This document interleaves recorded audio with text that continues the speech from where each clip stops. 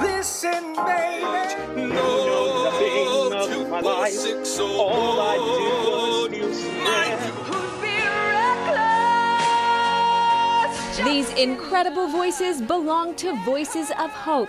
The all-volunteer group has been raising money to fight cancer for 11 years.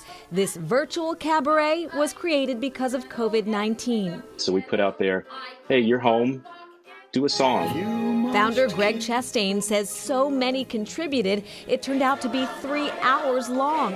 We had a watch party on Facebook chatting and while it's going on. Members have been doing their best to support one another through the COVID-19 crisis. Typically, they're together all the time. They rehearse 2 to 3 times a week, preparing for performances of all types. Big shows have ranged from Fiddler on the Roof to Titanic. For Hamilton, they mastered rapping. We gotta go, gotta get the job done. Before coronavirus, they were working on tapping. This year we were going to present Anything Goes last weekend.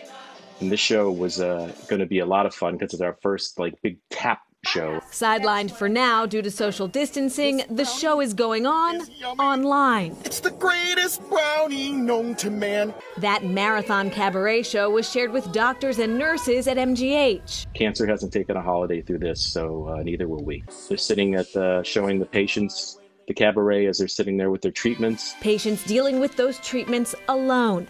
That's been difficult for the Voices of Hope members, too. The isolation. Coronavirus has claimed the lives of several loved ones of the group. Where you can't go and be with their families. That's really been the hard part, is not being able to grieve properly for them. Still, Greg says helping each other through the hardship has made their bond even stronger.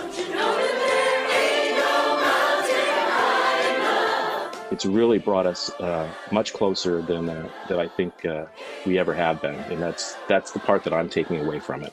Voices of Hope is in the middle of their March to $1 million. Since 2009, they've raised more than $780,000 for cancer research. Coronavirus is making fundraising much more difficult, but they still hope to get to that goal of $1 million by next year.